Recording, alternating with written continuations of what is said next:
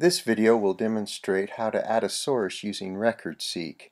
The first thing that you'll need to do is add the extension RecordSeek to your computer.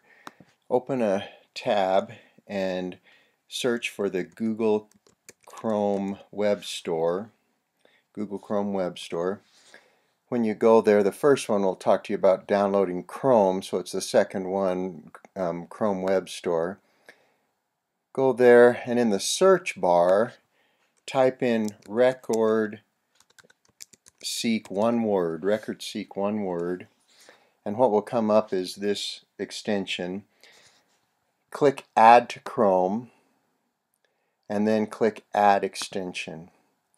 RecordSeek will now be on your address, near your address bar, and be usable for you whenever you want to attach a source from another website other than FamilySearch. So the source that I'm going to attach is for this Vivian Greer. You can see as you review her information, I don't have a birth date. The death date isn't very good. I've got a missing standardized death date and missing birth and death years up here in my research help.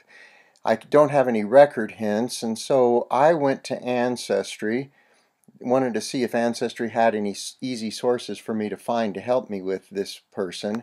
When I clicked on it, Ancestry took me here, and the second source that came up was for Vivian Ruth Greer, and the death date was December 1910. You'll notice this one is December 1910, even though it has a 1912 as well. I went ahead and clicked once on it to look at what I have. Her father is Walter G. and her mother is Ida May. So when I came back to Vivian, Walter G. and Ida Mary, I'm going to assume that that's okay. That's the same person. And I could attach the source from this indexed record on Ancestry, but I prefer to go directly to the website and attach it from there. So I'm going to click this Go to Website, which will take me to Find a Grave. The thing that happens sometimes on Find a Grave is there will be pictures of the tombstone. This is really quite a beautiful tombstone that we have for Vivian, and I'm going to attach this record. Now I recognize some people would say Find a Grave isn't a great source in comparison to a death certificate or a birth certificate, but when you have a tombstone, it's going to be better than nothing that you have, and so I'm grateful for this source. What I do to attach it is I highlight the information from birth on down to here will do. And then I come up to RecordSeek, which is this blue little circle to the right of my address bar, and I click it once. It says, you want to create a source, where do you want to create it? And I say I want to create it in FamilySearch.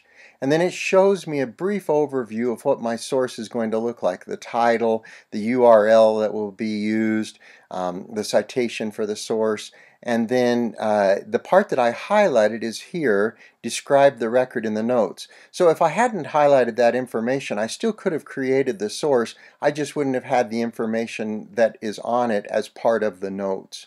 Well, once I say that's the way I want my source to look, I go ahead and click Next, and then what I'm going to have to do is find Vivian to attach this source to her. I could do a search using her name and everything, but the easiest way is to go back to her person page and copy her ID number. And then I come back to the RecordSeek source maker, click on this search by person ID, right click, paste it, and then do Next. And now it says, oh, so you want to attach it to Vivian Greer. I say yes. Now the reason that I want to attach it is that it verifies birth and death information. And then where a record hint will automatically tag, for this one you have to manually tag it. What tagging means is that the source will be put with the birth or death information as well as at the bottom of the page. And so I'm going to click name, I'm going to click birth, I'm going to click death, and I will click gender as well, and then I'll click close. and then I'll click Create and Attach. Now the source has been made, and I am going to go ahead and close this and return to Vivian's page here. Now you'll notice that I still have no sources, but all I have to do is refresh my page, and that source that I just created will be on Vivian's page. I can go down to the bottom and look at it, and I have a link that will take me to that Find a Grave source, and here's the notes that I had. And the reason I like having it here is it's just without me having to open it up or anything. I've got the birth date of 28 January 1896, and so I'll come back up here, 28 January 1896. The computer gives me the correctly formatted information. I come back down and I say, where was that? And I don't remember that it gave me a location. It didn't. And so then I'm going to remember December 16th, 1910. I'll have to give the reason here, verified on Find a Grave. And then click Save. And now I want to go ahead and put in that 16 December and get rid of the 1912.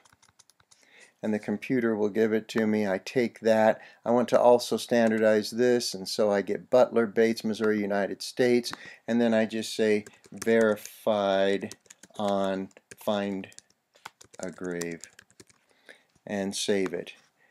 And that's all that you have to do to add a record hint from or to add a source from a site outside of FamilySearch. You'll notice because I've added that information, we've already found 2 record hints that weren't available with the limited information I had before.